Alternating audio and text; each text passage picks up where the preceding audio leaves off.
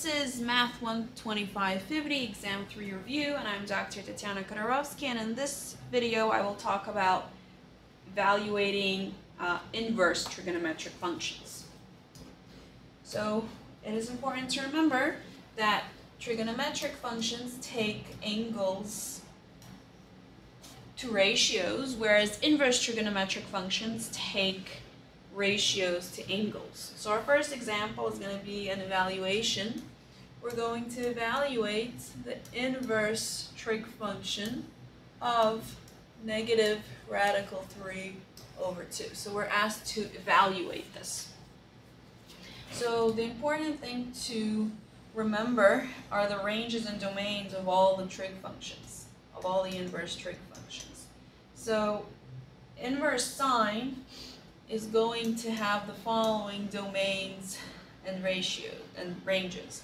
So inverse sine is going to go from -1 to 1 to the range of -pi over 2 to pi over 2. What does this mean? This means that the inverse sine function is going to take a ratio between -1 and 1, and it's going to spit out an angle between -pi over 2 and pi over 2. It's not relevant to this problem, but I'll write down the other ones. The inverse cosine function is going to take a value from -1 and 1, a ratio, and it's going to map it to an angle from 0 to pi. Inverse tangent function is going to take any value from any real number, and it's going to produce an angle between -pi over 2 and pi over 2.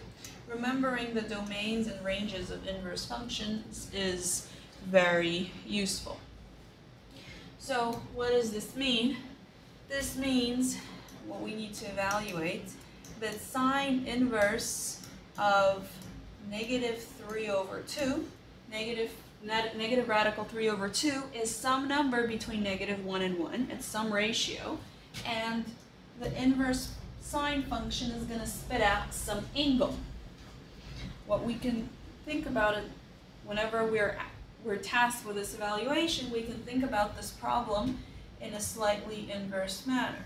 We can take sines of both sides and we can think about it like this. We can ask ourselves, what angle theta between -pi over 2 and pi over 2 will give sine of theta the value -3 over 2. So we can phrase the question this way. So when you answering the question, what's the inverse sine of some number, of some ratio, you need to ask yourself the related question. So what angle theta between -pi over 2 and pi over 2 will give sine theta the value -3 over 2? Now there's several things that can help you. First of all, you know the signs of the sine function. Signs of the sine function are positive in the first and second quadrant, and they're negative in this quadrant. And we also need something between -pi and pi over 2. So we know that our angle, if it's negative and it must be between -pi over 2 and pi over 2, it must lie in this quadrant. And then what else is going to help us is going to help us either the 30, 60, 90 triangle or the unit circle, whatever you prefer.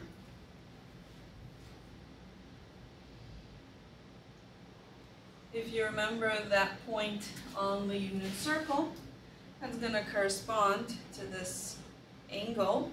So here we have the point 1/2, comma, negative radical 3 over 2.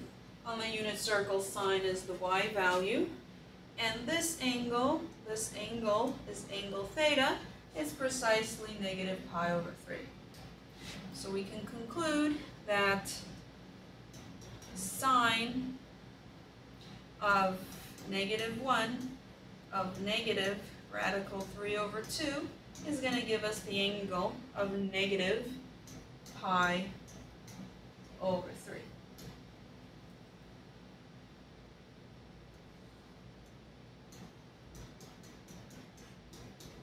Or negative 60 degrees, and this is the final answer.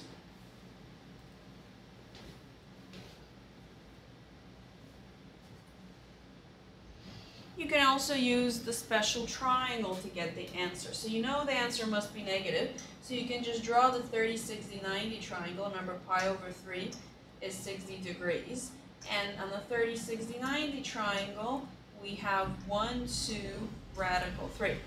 Now, in order to get the absolute value of the radical 3 over 2, then the angle needs to be 60 degrees.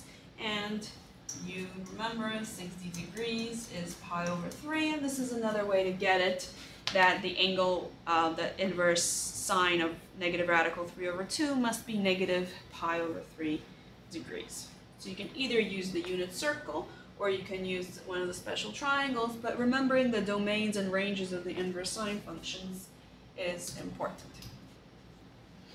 In this next example, we're going to compose the following. We're asked to evaluate the following composition.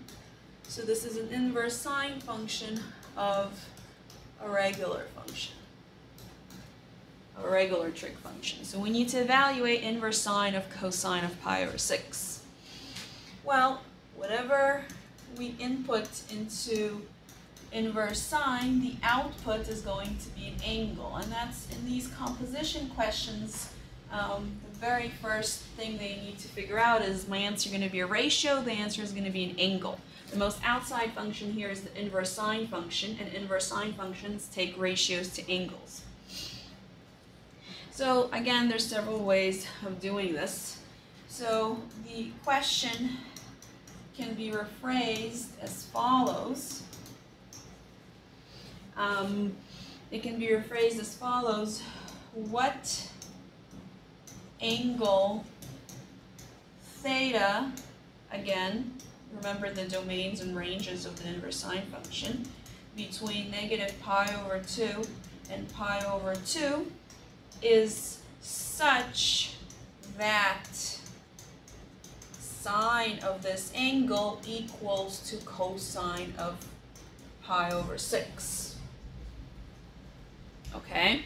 Well, you can use a cofunction identity, or you can again refer to the unit circle. What is cosine of pi over 6? Cosine of pi over 6 is 30 degrees. So another thing, you have to be very comfortable going back and forth between degrees and radians, and you can get the information that, well, cosine of 30 degrees is adjacent over hypotenuse is radical 3 over 2. So cosine of pi over 6 is radical 3 over 2. So now you ask yourselves, what angle theta is there such that angle of theta is radical 3 over 2? Well, the answer is that, again, you can look at your 30, 60, 90 triangle. If I want to get that my angle is opposite over hypotenuse radical 3 over 2, my angle needs to be 60 degrees. So theta here must be pi over 3. So sine of pi over 3 will give you the same ratio as cosine of pi over 6. They are cofunction identities, and that's another important thing to remember.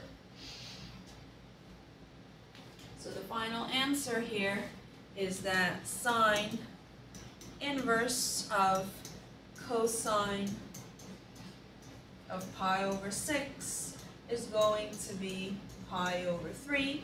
Again, another way to view that is that cosine of pi over 6 equals sine of theta. What must that theta be? That theta must be pi over 3. And so this is the final answer.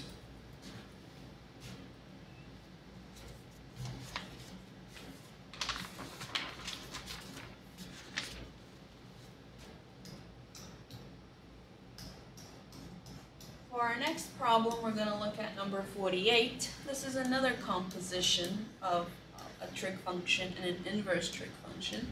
This time we are faced with sine of inverse secant of 5/3 equals what? We need to evaluate this. So one way to do this, and not the most economical way, is to plug into your calculator what is the secant, inverse secant of 5/3. Your calculator is going to give you some very ugly number.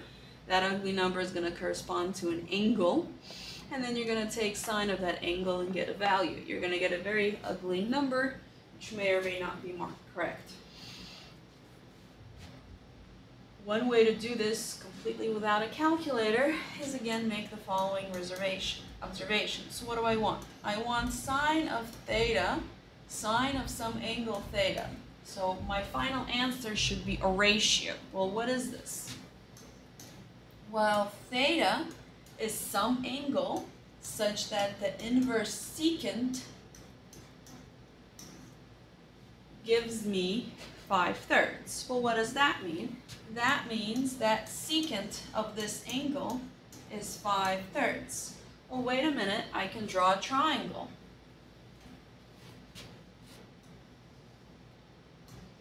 This is going to be some right triangle, and all I know is that I have my angle theta here, and I know that secant of it is 5/3. That's all I know about it.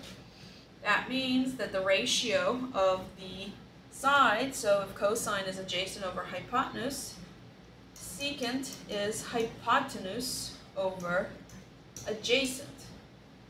So this means the hypotenuse over the adjacent in this right triangle must be 5 and 3. Well, this ratios of the sides of this right triangle look familiar. This is a 3, 4, 5 triangle, and again I can obtain that this leg of the triangle must be 4. Again, I don't know what theta is. I don't care what this ratio is. I don't care what theta is. I just know the secant of that theta. Well, I don't need to know that theta. I only need to know sine of theta. Well, what is sine of this theta? Sine of this theta must be opposite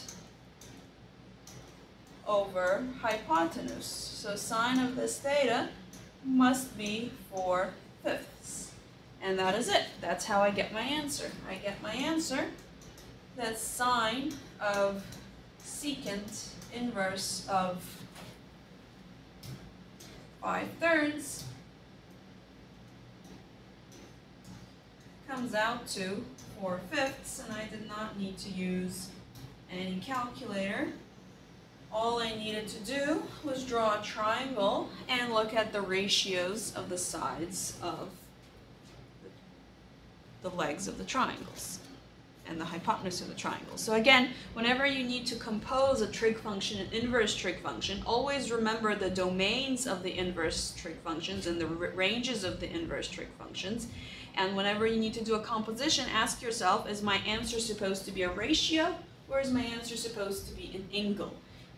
In this example, your final answer was supposed to be a ratio.